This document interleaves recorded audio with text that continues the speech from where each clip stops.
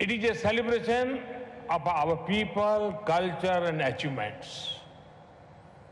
It is a time for looking back at where we came from and also for looking ahead at where we want to go. The Interpol is also approaching a historic milestone. In 2023, Interpol will be celebrating 100 years of founding. This is a good time to rejoice and reflect, learn from setbacks, celebrate victories, and then look to the future with hope. Friends, the concept of Interpol finds a connect with various aspects of Indian philosophy. The motto of the Interpol is connecting police for a safer world. Many of you may have heard of the Vedas as one of the world's oldest scriptures. One of the verses in Vedas says, Ano bhadraha kratavo yantu vishvataha. It means, let noble thoughts come from all directions. This is a call for universal cooperation to make the world a better place. There is a unique global outlook in India's soul.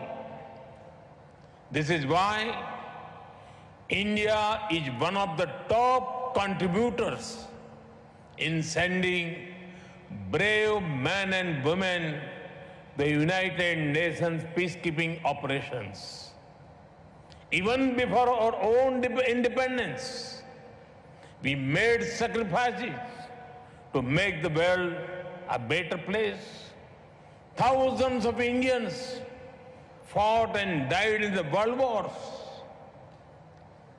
From climate targets to COVID vaccines, India has shown willingness to take the lead in any kind of crisis.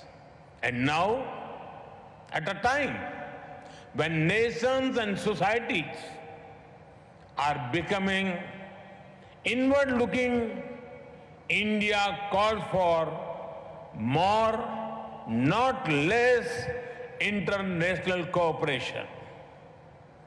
Global cooperation for local welfare is our call. Friends, the philosophy of law enforcement is best explained by Chanakya, the ancient Indian philosopher. Anvikshaki traivartanam योग क्षेम साधनो दंड तस्य नीति ही दंड नीति अलब्ध लाभार्था लब्ध परीक्षणी रक्षित विवर्धनी बुद्धस्य तीर्थेषु प्रतिपादनी च. It means the material and spiritual welfare of a society is through law enforcement. Law enforcement, according to Chanakya, helps in gaining what we do not have, protecting what we have, increasing what we have protected, and distributing it to the most deserving.